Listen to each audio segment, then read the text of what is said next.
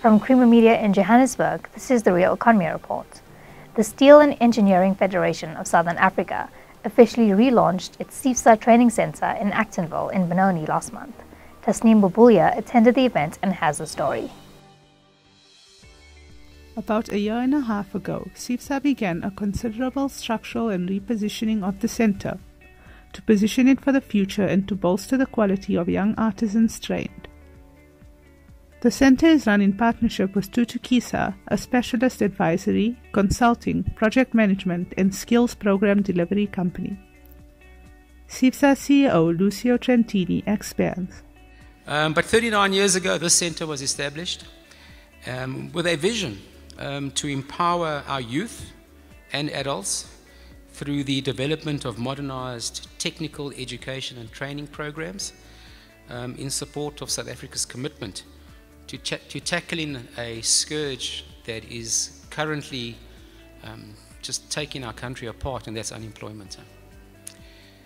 There's no doubt that South Africa desperately needs to utilise, absorb and develop local people in industry in order to achieve economic progress and in the process tackle, we used to say, the triple challenges of inequality, poverty and unemployment. But now, as most of us may know, there's a fourth challenge, and that's hunger. In pursuit of this goal, Seifsa realized a long time ago that emphasis must be given to training in key technical trades for our youth and adults. It is no secret that in order to create a skilled and knowledgeable workforce, technical knowledge and skill must be imparted. The Seifsa Training Centre, which has always been known as a specialist apprentice training and trade test centre, now in partnership with Thuthukisa, is now able to offer a unique, one-stop, integrated, multiple benefit offering in the fields of skills development, business solutions to all its customers and clients. The Seifsa Training Centre, quite different to the training centre of a couple of years ago, continues to offer accredited apprenticeships, learnerships, technical and business skills development programs, safety and compliance for artisans, production personnel and management, business incubation, and we'll see the incubation centre just now, and support a range of entrepreneurial programs. We are trying to take youth off the unemployment queue, teach them skills to become young entrepreneurs, and we will help them, we will support them to create their own businesses. Consulting and project management, corporate programs, and a range of human capital and services solutions. The Seifsa Training Centre is committed to developing the knowledge and skills pipeline for our industry. Our data from this training centre tells us that 83% of all learners who graduate from this facility are readily absorbed and find employment in the sector. With this amazing new partnership with Thuthukisa, this new investment, which you will see when we tour it just now, and commitment to reaching our goals, the Seifsa Training Centre, relaunched officially today, stands testament to our commitment, Seifsa and Thuthukisa's commitment to developing today's workforce for the world of tomorrow. The Seifsa Training Centre is truly well on its way on establishing itself as a world-class training centre, ready to take on tomorrow, fully owned and managed by Seifsa and Thuthukisa. The Seifsa of yesterday, today and tomorrow is committed, fully supportive, and will continue to do everything we can to ensure that the centre does indeed achieve all of the goals and objectives well into the future. The Seifsa Training Centre has been very well known for being a leader in technical training, and in particular a well-run apprentice training centre that is known throughout the country and has consistently had very high pass rates throughout its history. And so we remain as a core technical training centre, but we've expanded to become a comprehensive training centre with a new vision, a refreshed vision, if you will, which says that we now offer a more comprehensive set of people and organizational solutions under the guidance of the new management. Because we realize technical skills alone doesn't get you out into the world of work and business and contributing to our economy. There needs to be some other things that go with it.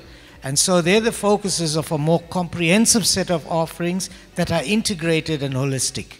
This center is accredited. It's accredited with QCTO. It has been accredited with MERCETA since its existence 39 years ago.